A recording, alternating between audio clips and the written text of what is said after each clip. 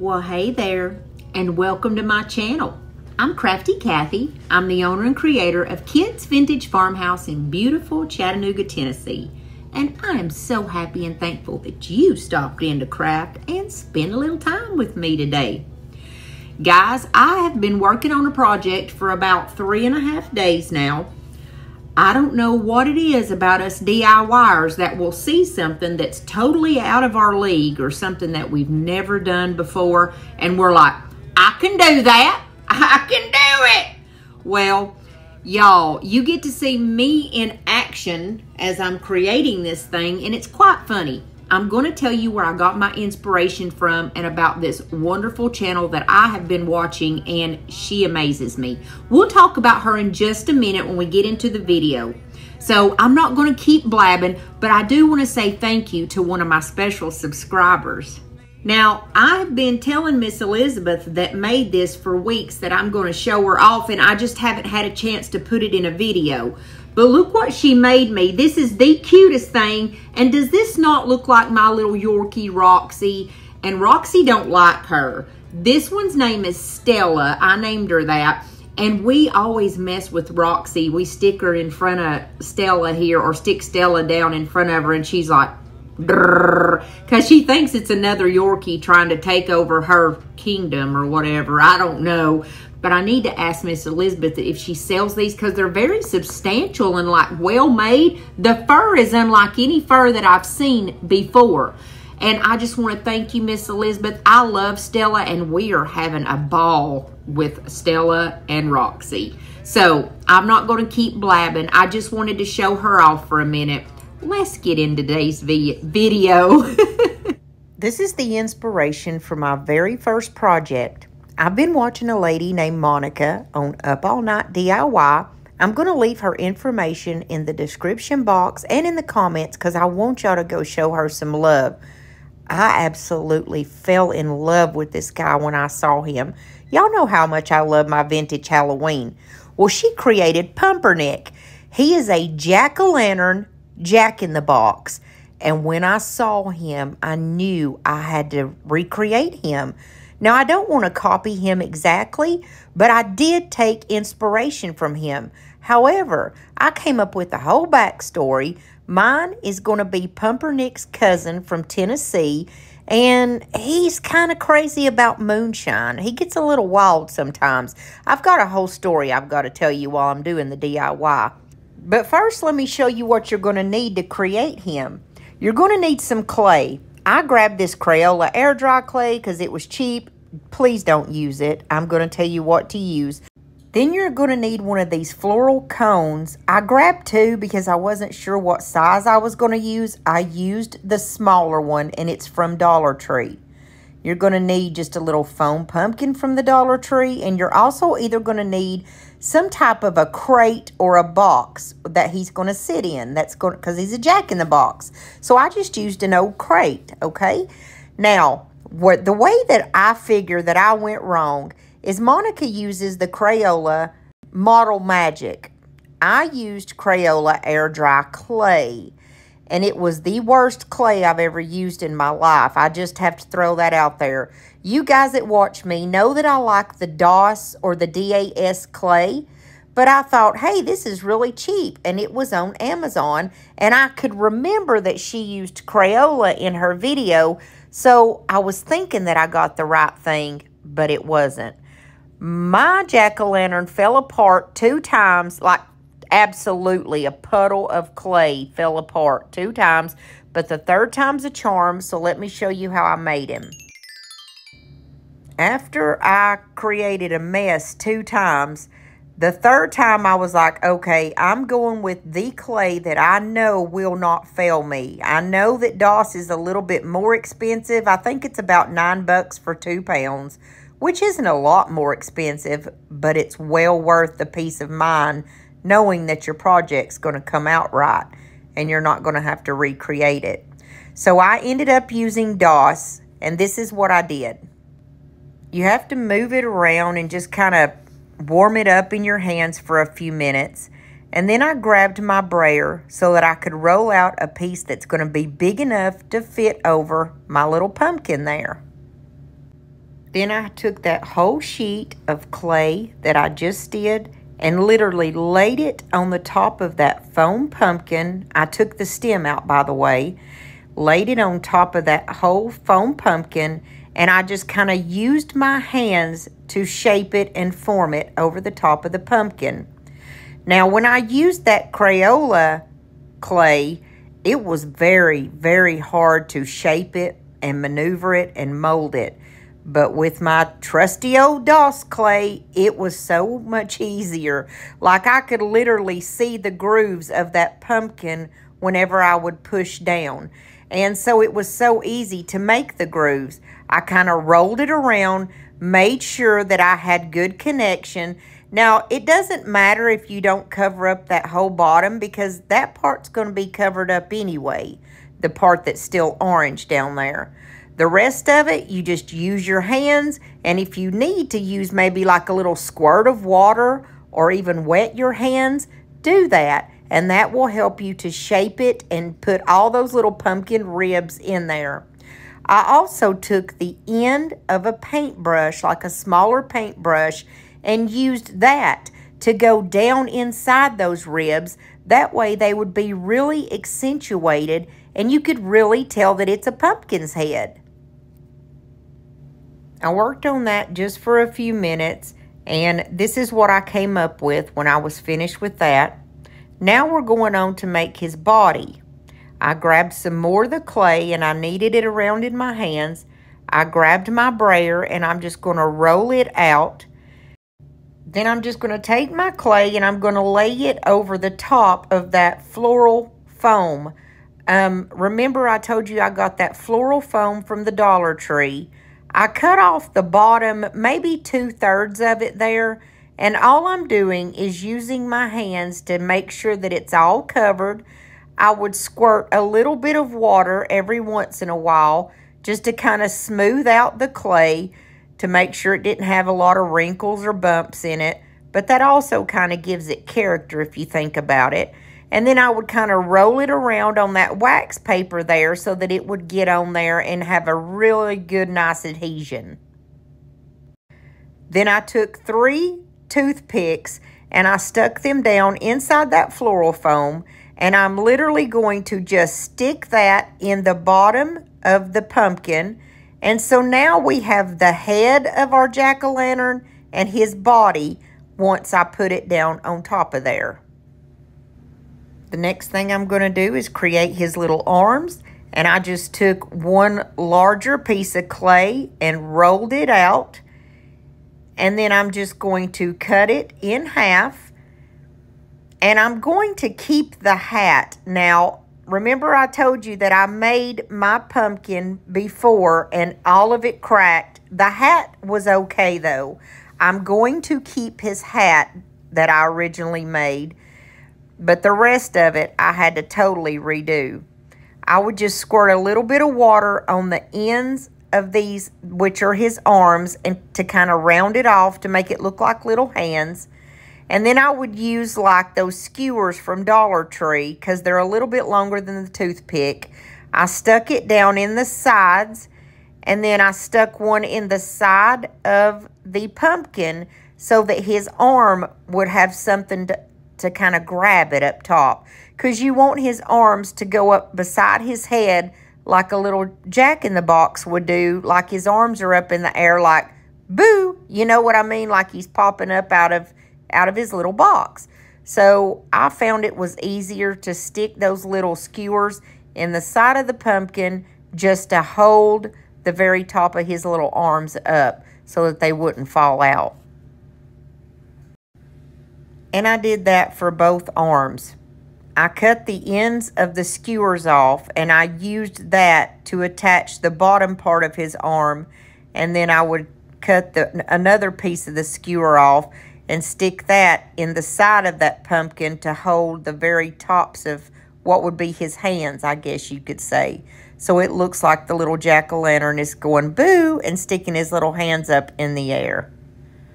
And this hat that you see here, like I said, the first 2 times I tried to make this guy, I did make his hat with the Crayola air dry clay, and it didn't crack, thank God. So I'm just, like I said, I'm just keeping that. However, I did add 3 toothpicks to the top of his head to hold his hat in place. I took a bottle cap and I pushed it into the top of the clay, which is going to be his eyes. And then I took a clay tool that I have, which just has like a little rounded edge on it, and I pushed that into the place where his nose would be. Then I just rolled out 2 small, thin pieces of clay to go around where I just put the little bottle cap around his eyes, because we want him to be very carnival-like and almost, it reminds me of like Tim Burton, Nightmare Before Christmas. That's the kind of guy that I want to recreate. Now, remember I told y'all that Monica's pumpkin's name is Pumpernick. Well, mine is Bumperdick. And I don't mean that in an ugly way, so don't think that I'm trying to cuss on my channel or trying to talk ugly on my channel, but I did have to come up with a name that rhymed with Pumpernick. And the whole backstory came because when I created the first one and he fell apart, I was like, he just looks like an old drunk from a bar stool. And that's how I got the whole backstory. So I guess mine is his cousin from Tennessee, Bumperdick. And like I said, don't take that in the wrong way, but there's not a lot of names that rhyme with Nick. And I know Dick rhymes with Nick, so I was like, that's the only name I could think of. So, to make his mouth, I made 2 long pieces like snake-like formations, and I brought them up because I wanted him to have a really big, like, cheesy grin, you know, like a Cheshire cat. You know what I mean? Like just a big old cheesy, huge grin. So I brought his mouth up together, and so far, this is Bumperdick. Now, I know from using the DAS clay in the past that one of the best ways that you know that that clay's not going to crack, which it doesn't crack easily, but is to go ahead and paint it when it's wet. You can do that with the DOS clay. So that's exactly what I decided to do. I wasn't going to take a chance with this guy cracking anymore. I mean, I already had 2 failed attempts where he was cracking and just, you know, it just fell into like a puddle of clay, and I was like, that's not going to happen again. Now, Monica uses all these neat colors, and I did use acrylic paint, which y'all know I always use chalk paint, but I used acrylic paints because that's what she used. I tried to find the exact colors that she used. I went to Hobby Lobby, and they didn't have any of them. I don't know what the deal was. So the color that I ended up painting him is called Pumpkin, and it's by what I'm assuming is Hobby Lobby's name brand. It's called Anita's. That's the name of their acrylic paint. And I couldn't find the summer sunset that she used and the burnt orange, all the neat colors she had. And she also blends her colors. And I'm not used to doing that, so I was a little bit afraid to blend. I didn't want to mess him up because I'd already messed him up 2 times before, you know. And I just wanted to make this little Jack-in-the-Box so bad. I didn't want to, like, take the chance to totally destroy him. So here I'm just taking that acrylic paint by Anita's, and it's called Pumpkin. I went around his head. I did the tops of his hands because he's going to have on a jacket. He is a very fashionable man, even though he's a drunk and he likes moonshine. He also likes to chase ladies, but we won't talk about that right now.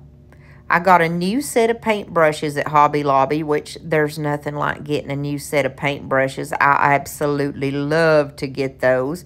And I went around his nose. If I ever messed up and kind of got the color on his lips or like where his teeth are going to be or somewhere where it's not supposed to be, I just waited till it dried and then went over it with the correct color.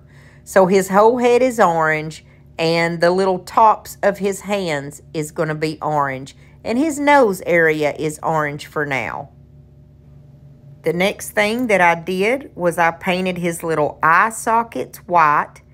I painted what is going to be his teeth, so the whole area inside his lips is white. And then I painted the very front part of him white, like his body down there. And I did the same thing here too. If there was any part where I messed up and got the paint somewhere where it's not supposed to be, I would wait for it to dry and then just paint over it the correct color. The next thing I did was painted his hat black, and I'm just using like the apple barrel black paint. Nothing special, it's just acrylic paint in the little bottles that's like the apple barrel. The very next thing that I did is take a color by Folk Art called Pewter Gray. I could not find the rain gray that she used, and I went around his eyes, and then I also went around his lips with this. Now, it is a darker gray that I'm using, but I did like the contrast along with the black and the orange and the whites. I thought that it really did look good with all those other colors. As I went around his eyes and went around his lips, I was going really slow. Like I have the video really sped up right now, and it almost looks like I'm in just regular motion. That just shows you how careful I was trying to be as I was painting around all these little smaller areas. But it's no big deal if you do get paint somewhere where you don't want to get it. Just kind of let it dry and then just paint right back over it with the color that you want. Then I took the apple barrel color that's just regular black, and I started painting his coat. I left a little area up at the very top white because he's going to have cuffs. This is going to be like a little nice evening jacket, you know, and he's got like the white sleeves that are emerging from underneath. When I got up to the front area of his jacket, what I did was take a smaller, like thinner paintbrush and make almost like a V. You see how I'm doing this? Just kind of almost like I'm making an arrow or something. I did that on both sides, and you see how it just created what looks like his little jacket being open. And then I used that very thin paintbrush again to make little stripes down the front. I started off wanting to create my eyes just like Monica does. And I used like those little dabbers or daubers, whatever you call them, that I got off of Amazon, and I put it in that pewter gray. Monica does the gray and then like a smaller white and then a gray, I think is how she does it. But I got an idea to make Bumperdick a little bit different. And then I also, still using that smaller paintbrush, I created just little eyebrows for him. And then a very, very thin brush to create his teeth. I mean like a very thin brush to create his teeth. I just went across with a line, and then I'm just going to go straight up and down for his teeth. I got a really cool idea on what I wanted to do for his eyes and kind of make him more Crafty Cathy style. But in the meantime, I had to correct his smile and his eyes. I had just kind of made a mess. So don't feel like you're a total failure if you literally have to just do several things over and over. It's just like, you know, you learn as you go. And this is the first time I've done this. And I really had to give myself grace on this because I'm kind of a perfectionist when it comes to stuff like this. And I just had to keep reminding myself, Kathy, this is the first time you've done it. Just chill. One of my amazing subscribers, Paige, and she has become a really good friend of mine, sent me this mold, and it's got buttons in it. And you guys know how I am about my buttons. And the little kit also came with this UV resin where you put the little light over it and it like cures within seconds. Well, like I said, I wanted Bumperdick to be a little bit different than Pumpernick. I want to make his eyes buttons, y'all. I mean, how more Crafty Cathy can you get than that? So these molds are really cool. I'll put these in the description box below. I really like these, and I don't think they're very expensive. So you just go inside the little mold with your resin, and then you set the UV light over it for 2 minutes, and it cures. And then you kind of flip over your little mold and give it another 2 minutes on the other side, and it's totally finished. Well, y'all know me and my buttons. I got a little carried away, and I made like 20 million buttons, what it seemed like. And I started thinking, hey, I could paint these and put these on different places on Bumper Dick. So I made some orange, some of them were the pewter gray, some of them were the lighter gray, and then some of them were black. I just made different colors on different sizes in case I could use them in this DIY, or even if I wanted to use them later on other DIYs. So this was the very last time that I made his smile. It took me 3 attempts, and I finally got smart and started using my little detail paintbrushes. These things are lifesavers, and they're in my Amazon store in case you want some. I use these all the time in my DIYs, and it just made it so much simpler to go down and make his teeth that way. Then I took a brush that was just like straight across, and it's a little bit thicker, and I dipped it in that lighter gray, and I went down the top to make his little lapels. And then I changed up my brush to a little fine one again and made 2 little dots on the sides of his cuffs, which represent tiny buttons. Now this button mold that she sent me has large buttons, medium size, and small ones. I took the medium ones, and that's what's going to go inside his eyes, and those are painted with that pewter gray.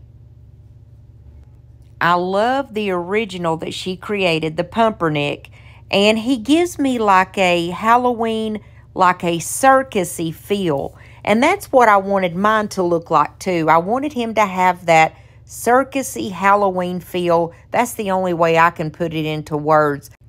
I also want him to have vibes that's kind of like Tim Burton, Nightmare Before Christmas type vibes. Most of you have probably seen that movie, but if not, that's kind of, you know, what I'm going off of also in my mind. I placed the cutest little orange button right where his little jacket comes together, and I think that really kind of topped him off. You know what I mean? It just gave him that little something special, and since it's the button, it's very Crafty Kathy. Since the button was orange, the 4 little dots inside the button, I just painted those black so it would have a little offset. I placed a smaller button inside that largest gray one, and I painted those white, and those are going to be the inner portion of his eyes. I measured the 4 sides of the boxes, and then I cut down 4 pieces of paper to go. I used paper that I got from Hobby Lobby, and I absolutely love this Harlequin black and white style.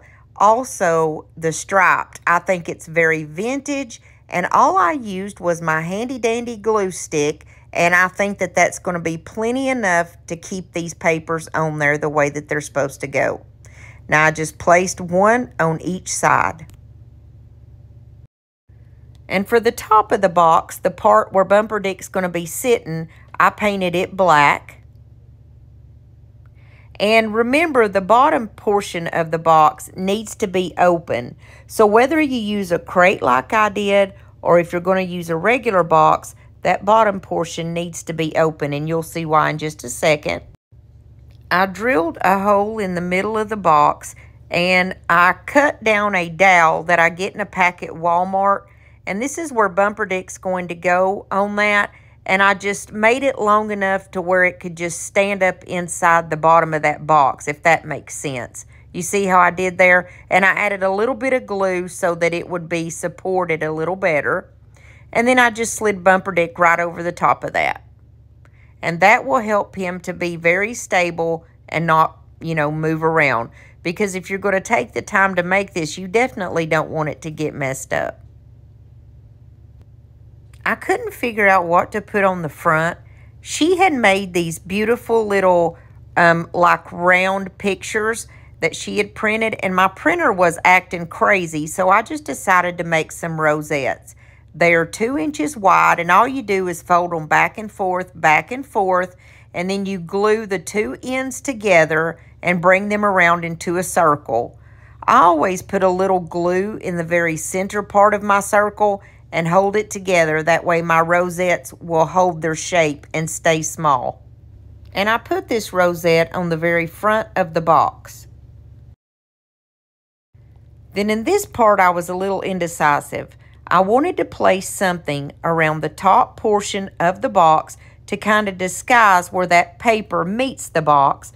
So I took just different colors of pipe cleaners, like the gray and the orange and the black, and I just twisted them together, almost like a candy cane effect, to see which color that I liked the best.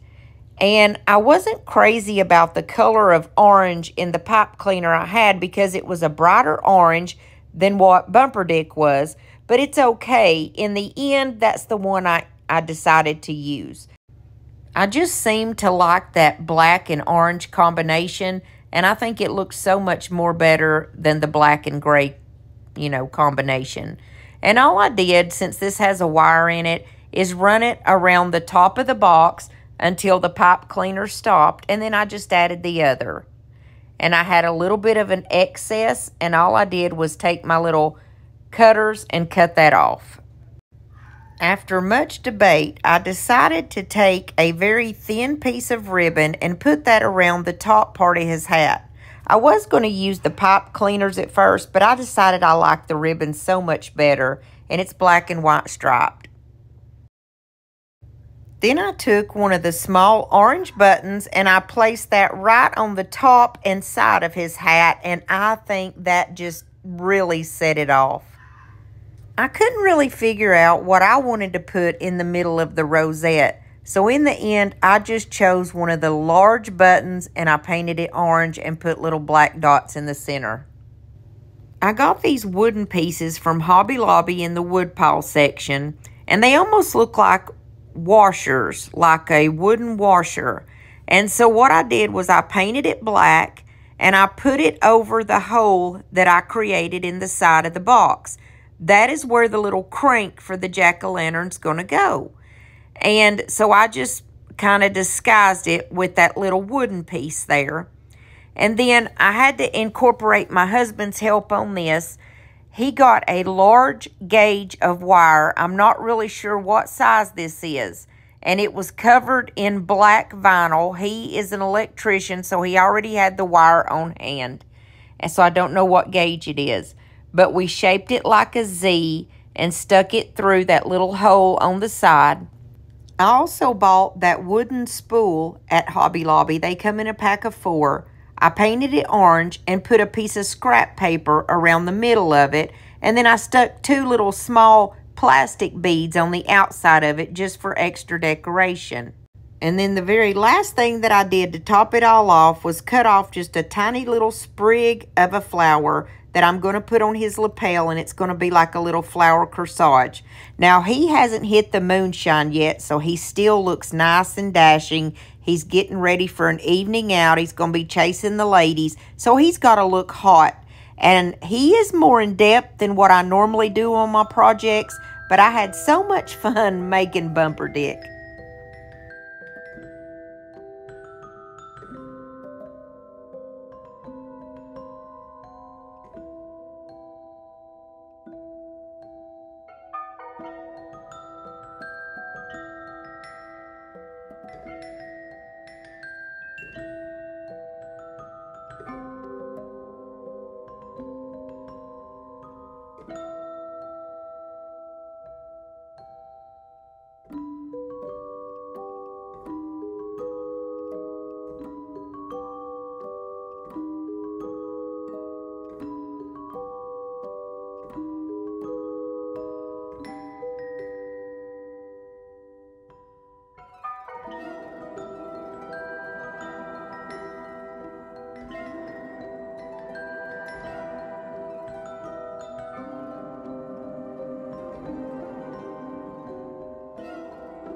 Since the first DIY took up so much time, I decided just to do one really quick one.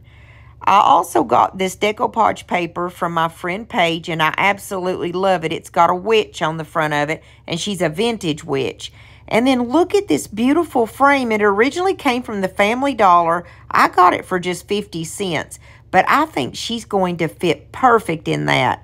Now, one of my projects today was very in-depth. This one is like 2 seconds, so don't blink because you'll miss it. I took the glass out and I took the inner little cardboard backing part out, and I'm just taking my beadboard paint by DIY Paint, and I am just going to color this that beautiful off-white color. And lately I have been using my glue stick even on my decoupage papers and my napkins because it's still glue and it's very easy to put projects on with that. And also, if you don't want your projects to be permanent, it's a lot easier to get them off. Now, it did have a little bit of an overhang, so I took my little finger sander and just zipped that right off of there. I popped it right back in the frame, and she is gorgeous.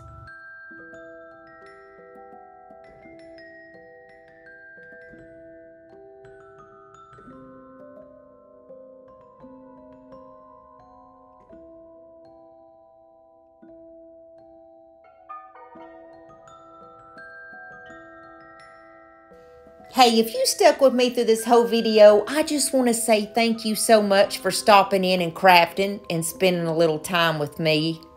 I hope that you like this video. I know it's very different from what I'm used to, but I just had to recreate my version of Pumpernickel when I saw what Monica did. And please don't forget to go to Monica's channel. It's Up All Night DIY. I will leave it in the comments and in the description box because she deserves to have 10 million subscribers. She's amazing. And that reminds me too, if you haven't subscribed to my channel yet, please hit that little red subscribe button and become a part of our family. We would love to have you. There's always room for more. And if you did enjoy this video, please give it a big thumbs up because it really helps me out on YouTube. It helps them to push my videos out there to people who've never seen me before, and I greatly appreciate y'all for doing that. And don't forget, our new video times are Monday and Thursday at 7 o'clock Eastern Standard Time. And I sure do hope to see you in the next, Lord willing, and the creek don't rise. Okay, here's Roxy. Come here, Roxy. Let's see Stella. Here's Stella. Look at her grin. She grins. Say, there's Stella. There's Stella. Rosie. Rosie. There's Stella. There's Stella. You like Stella? You like Stella? Quit grinning. Look at her grin. Put your face up here so they can see your grin. You see Stella? You see Stella? Good. Here she, Roxy. Look.